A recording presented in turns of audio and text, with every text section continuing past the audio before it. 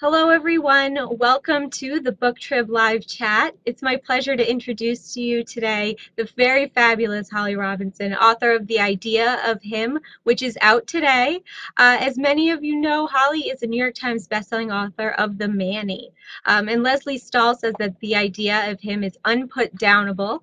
And Ellen Hildebrand says that the book is a coming-of-age book for grown-ups. It's fast-paced and intriguing, glamorous and real.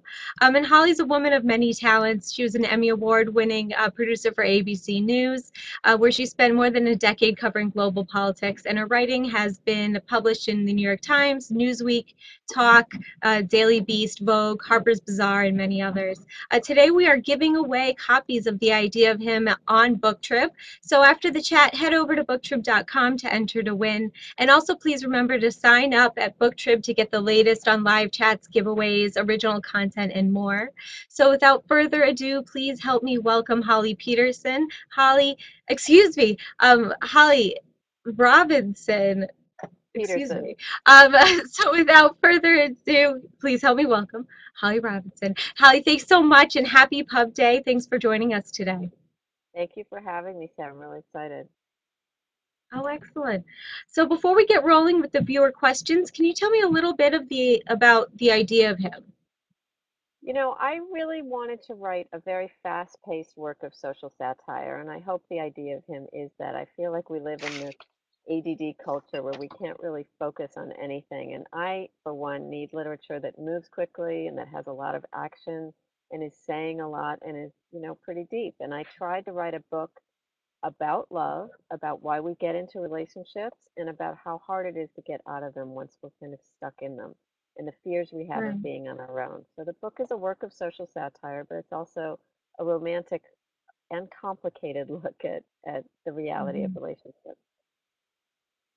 Now, why did you decide to make the jump from TV and print news to becoming, a novelist?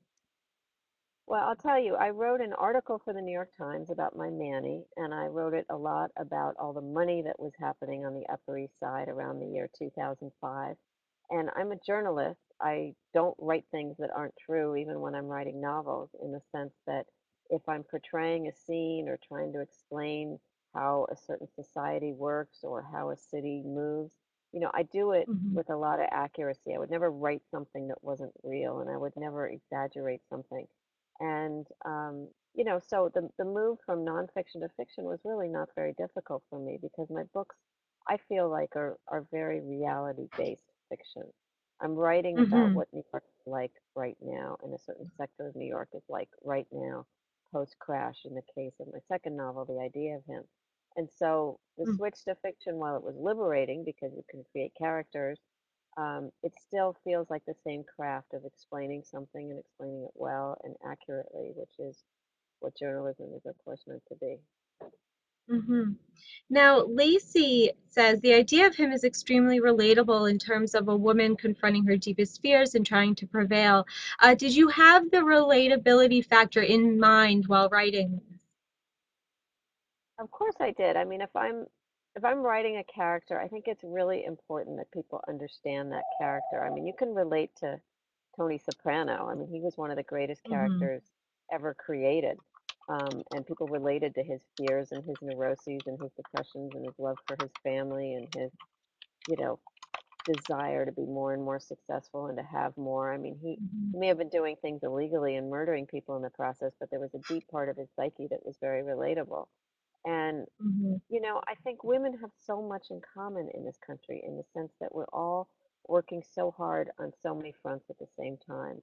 And both protagonists in both my novels are women who are kind of outsiders who've been launched into this new kind of scary situation in a new environment and working hard, raising kids, struggling with husbands who are often difficult, no matter if you love them very much, and trying to Mhm. make it all work. And I wanted to make that relatable, yes. And I think so many women are like that in the sense that we're all working hard, whether we're quote unquote stay at home moms and working hard at keeping our families safe and happy and healthy, or at jobs and working half time or working full time. We're all really busy women. We're Mhm. earnestly trying hard to do our best in all ways. And so that's who the main character is. She's really trying to find happiness, but she's also trying to do her best at everything all the time. Hmm. And people seem to really, resonate with your characters and the Manny and everything as well. And Faces, what makes your character so likable? I mean, do they have a particular it factor? I think partially you answered that before by saying that they're simply relatable. They're realistic, and their struggles are somewhat universal. But what do you think? Yeah. I mean, I don't want anyone to read any dialogue or any scene in my book and say, "Oh, she would never say that. That wouldn't happen." Right.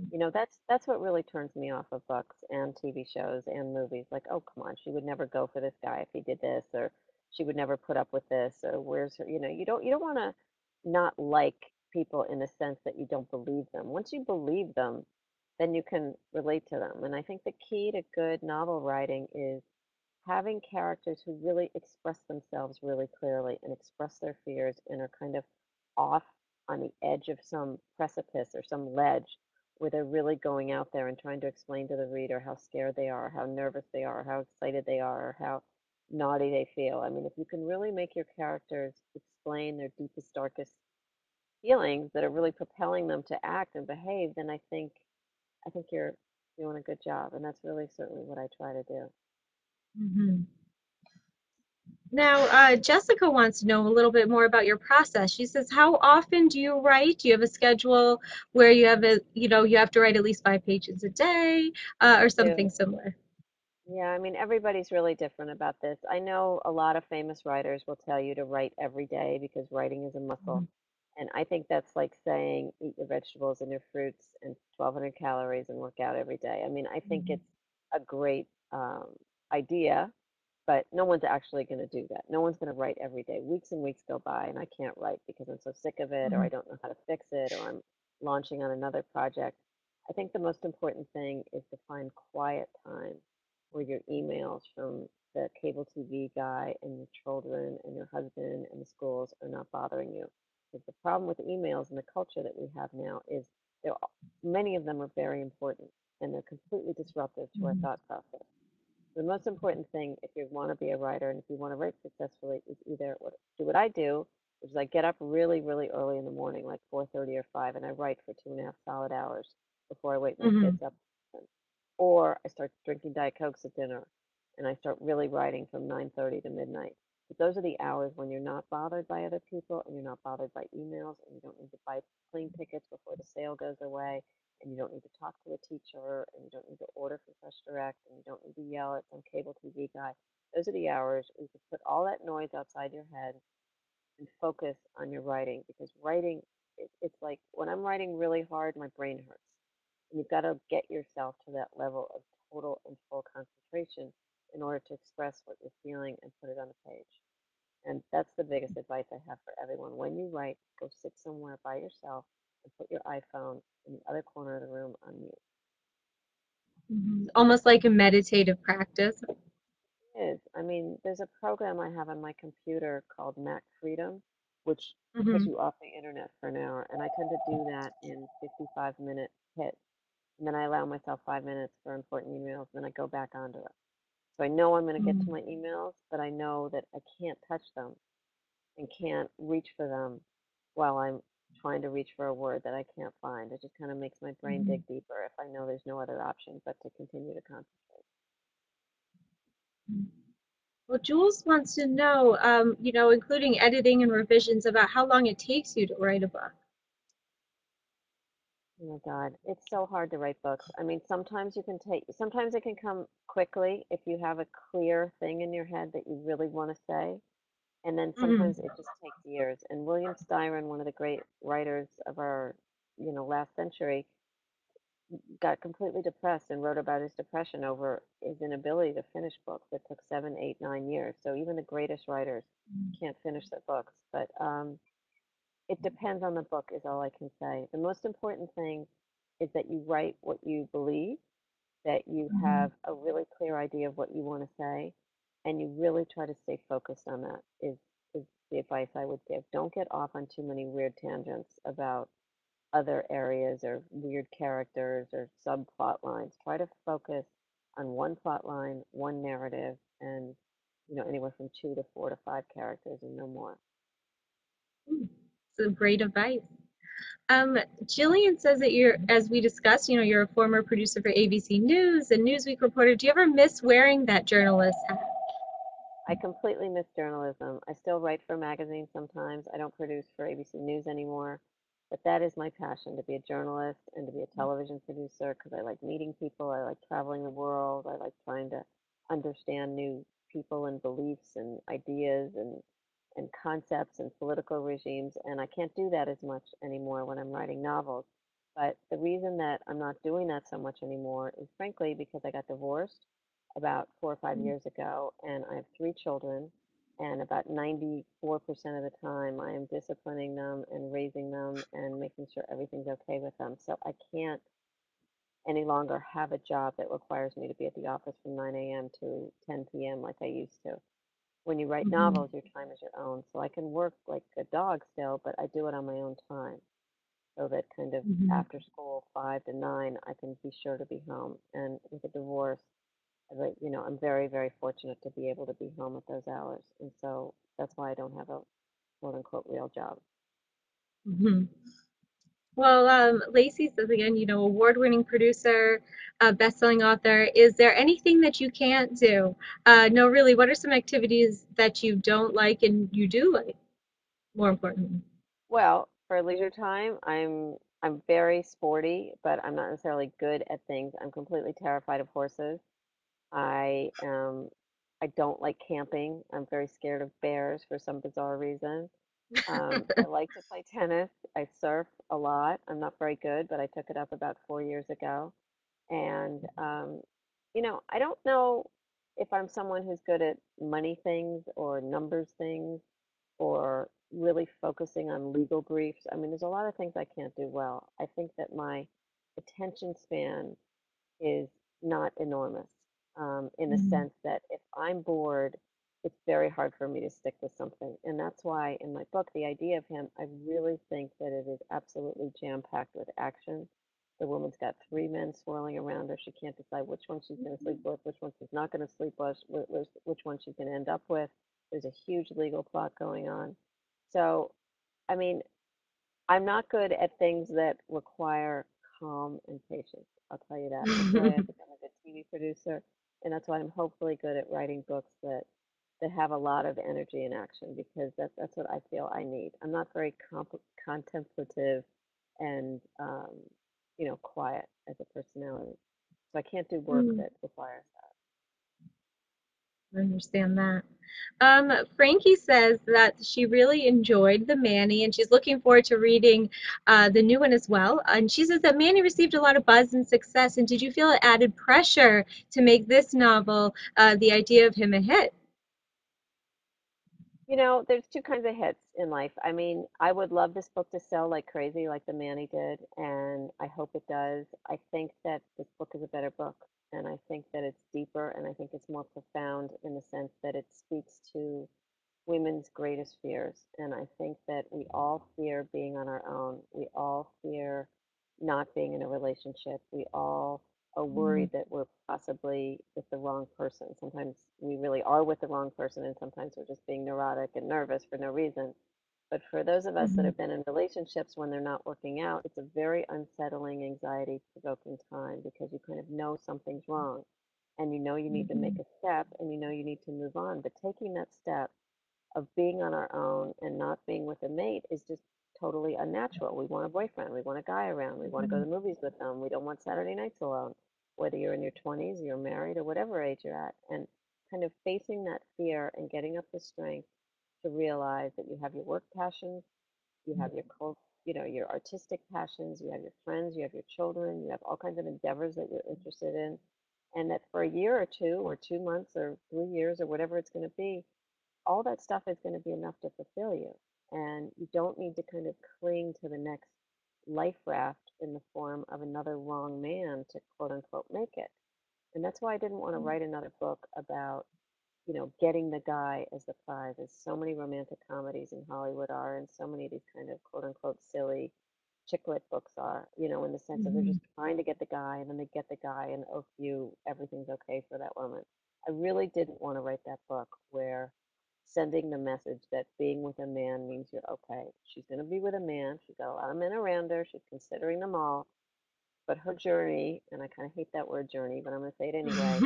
Her journey is trying to figure out how she's going to be happy with herself and how she's going to be fulfilled from her passion and how she's not going to obsess over all these men and how she's going to relax and calm down and find gratefulness for everything she has in her life and to move slowly and deliberately through her life, which is something I think all of us need to do when a relationship isn't quite working out. We need to take a breath and realize we have ourselves and we're just fine and we don't need to be with a man who either isn't treating us well or not making us feel good or who bores us to tears. We're good on our own. We're good. We're fine. Mhm. We've got friends, we've got family, we've got passions, we're gonna be fine. And that's kind of the message in the book. I mean, I'm not saying the book isn't romantic and there isn't lots of sex and lots of good juicy men stuff in the book, but I think the underlying theme is one of a woman who's learning to trust herself and feel strong about herself and not grasping for the next available man. So I really did want to write that book. Really And important for that points, reason, I think it's more definitely. profound than the Manny. I mean, I think it's a deeper and more important book. I really do. Now, Allie, the main character in the book, she is high-powered PR executive, and she's got some younger kids, and she has all this going on. Is it kind of based on your, on you a little bit as a news producer and writer and all this, along with some children of your own and everything like that? I mean, what woman isn't nuts all day? So it's based on every woman True. of trying to juggle cupcakes and doctor's appointments and sick kids and sick family members and elderly parents and housing issues and your job and your friend's boyfriend who just broke up with your friend. And, we're all so terribly busy all the time and we're trying to manage and juggle and handle it all.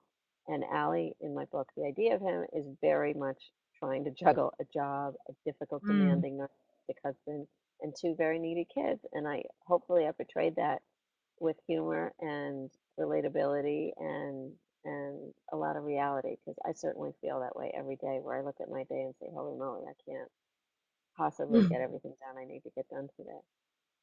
mhm. Now, Erin has a question. She says, when did you establish the Holly Peterson Foundation, and has it been a huge undertaking in addition to family life and writing? I established it about 3 years ago. I took some of the funds that I made from the Manny and put into it. And to be very honest with people, I have a father who made a fair amount of money in his lifetime. He started out as a Greek immigrant with nothing in a restaurant that was open for 27 years, 24 hours a day. And he went to business school and he had a big career in the government and in business. And he really believes that giving away money and helping others is the most important legacy he can give to us. So he has helped us set up foundations so that we are able to do that. He wants us very, very seriously to spend a great deal of our time and energy giving money away and helping people and giving back because we've certainly been very fortunate in our lives. And so he helped me set it up. I added to it, and we really focus on inner city issues in my foundation and girls' Mhm, education overseas because I spent a fair amount of time studying girls and women overseas and learning that if you can educate the girls and help the mothers start businesses in all those seriously impoverished nations, the entire country benefits because those women are so poorly treated and they have no rights and they have no mhm, abilities and no access to anything. So if you can give them just 2 years of school or a little bit of access to healthcare and education and know-how, it literally changes the landscape of the entire country and the GDP of the country goes up. And so I've studied that a fair amount. And so programs that help women and girls overseas, I work with, and also inner city programs, especially in New York, I help with. that's wonderful. What's the website for the foundation? I don't have a website or foundation Oh, you don't have a because website. I don't want to get a million grants, but we focus on inner city education mostly in this country. Great. That's wonderful. Savvy Bookworm wants to know how often you use social media and whether it helps you connect with your fans. That is the absolute most interesting question of my day today with my book launch. I am a journalist. I worked at magazines. I worked in network news for Diane Sawyer. I have an immense amount of contacts at Vogue and the New York Times and all these places. With my last book, there was a lot of publicity in traditional media that helped launch it. This time, it seems that the press in this country is so focused on tabloid news and so kind of nervous about what their next piece is and where their next audience is Mm, that they're a little bit frightened to cover fiction and books. And so there's actually much less coverage, unfortunately, of literature on television and in magazines, I find. And so I've had to go to the web for wonderful mm, places like you all. And I think that right now I'm certainly connecting with people, and I hope that they, enjoy this conversation and think about buying my book and getting in touch with me and connecting with me. But I think that this whole Twitter universe of just tweeting out my Amazon link or my independent bookstore link and Facebook liking and I don't know. I'm not sure it isn't kind of a big vast black void that doesn't connect people that much and it doesn't just pass by people. I think talking and writing and doing what we're doing now is the way to connect with people. And I don't think they really care what I'm tweeting, but we'll see. See what Savvy Bookworm thinks. definitely. Andrea wants to know whether you get emotional when you finish a book and have to say goodbye to the characters you've created. You want to, as a writer, you want to go over and change things all the time. And my editor had to literally tear it out of my hands. And I remember I was sitting in my car, pulling out pages, changing chapter headings, Mhm, until the very last minute. And she wouldn't even let me change like three of them. And I was so upset. So I mean, it's really, really hard to give something up. It was 480 pages at one point, and now it's about 330 pages. But there's no way you're not fully attached to the characters, and saying goodbye is really hard. But I think that they're unresolved issues I can explore in new books, so I am mhm. continuing. Good. Lana wants to know what your favorite part is about being an author. Is it that you get to set your own schedule for the most part? Is it when the book first comes out, today, for instance? I'm definitely really lucky to be able to set my own schedule. So my priority is the emotional health of my children, having been through divorce and having these children at these very tender ages. I call it soul creation in the sense that the people they're becoming is happening before Mhm, my eyes and making sure they're not spoiled and making sure they're nice to people and making sure they feel good about themselves and have confidence is the most important thing I do every day. And the fact that I can write from 4 to 8 a.m. or 9 p.m. to midnight and focus on that from 5 to mhm, 9 or 5 to 10 when they're home is really my favorite part about being an author because it allows me to do that. Secondly, I'd say that I just think the exercise of really getting into your brain and concentrating on something that you don't quite think you can do is a very satisfying thing to do. And I think it's scary. And I think you feel completely stupid half the time and you're embarrassed about what you put on a page compared to all these wonderful writers out there and think it's never going to be anything like them. But it's still kind of exciting to kind of expose yourself that way and try really hard and try your best at something. So I'd say those are the mhm. two reasons I like being an author. Now, going back to the idea of him, Jessica says that many people fall in love with the idea of the perfect man, but not necessarily the man himself. Why do you think our society is so obsessed with finding the one? I think that, I mean, I personally have done that about 100 times. I mean, I can't really think of a relationship where I haven't done that. I get totally hooked on a thing, an Hmm. idea, like long hair or a French accent or some super naughty guy in high school who did all kinds of things he shouldn't have been doing but got amazing grades. And I thought that was so cool that he was such a rebel. Or, I married a man who was intensely responsible and competent. And I thought, well, this is the idea, the husband I'm supposed to have. But I don't think it means you're really messed up if you do that. I think it's a very Hmm. natural thing to get excited about something about someone. And I think I'm someone who gets a little overly excited about things, about people. I get, all excited that they have long hair or they're cool or they speak French or they're Yeah. this or they're that.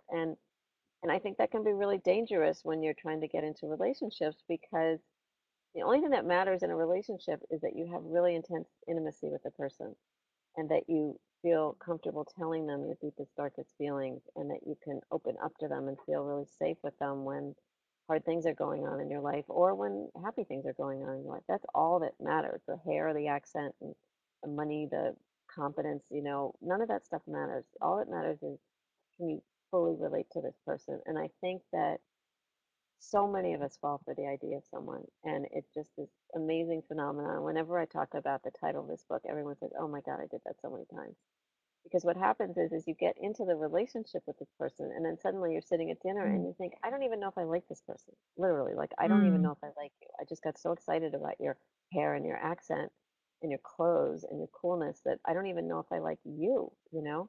And when you realize that, it's really disorienting and it's scary because then you think, oh God, now I have to break up. And oh God, now I have to be on my own. And oh God, I'm so messed up that I fell for you. And why did I mm. fall for you? And it kind of just sends your mind into this huge tizzy. And that's certainly what the main character in my book is doing. She kind of falls for the idea of everybody around her. And then she tries to cope and kind of settle down. And that's certainly something I need to do. And that's something that's a mistake I've made many times in my life. Now, Jules wants to know what you're working on next. Are you staying in the same genre as the idea of him? I think all my books are going to be really fast paced. I think there's going to be a lot of action in them. I hope Leslie Stahl, who's the anchor of 60 Minutes, read my book and she said it Mhm. was unputdownable. I'm Yes, she hoping did. that all my books will be like that because I am not by any Mhm. means a literary giant and I'm never going to write these long 40-page treatises on fields and the beauty of life. I'm going to write books filled with intrigue and action that are going to keep you guessing like crazy at the end of every chapter. And so I will be writing that genre, and I think that I have to write about love because what's more important than Mhm. relationships and sex and who you like and who you don't like and all that stuff. So yes, they'll be the same genre. I mean, I may add a murder here and there, but if they're going to be about women Yay. figuring out their lives and hopefully getting stronger in the process. Well, definitely. Well, Holly, thank you so much for joining us today. And everyone who's watching, you can enter to win a book on booktrib.com, and you can also go to your local independent bookseller, and pick a copy up there. You can find out more about Holly Peterson. I got it right this time, at hollypeterson.com. And just want to say thanks again and best of luck. The idea of him is a fabulous book, and we wish you all the best. Okay, thank you all, and please visit my website. I'll answer back. Thank you. Thanks.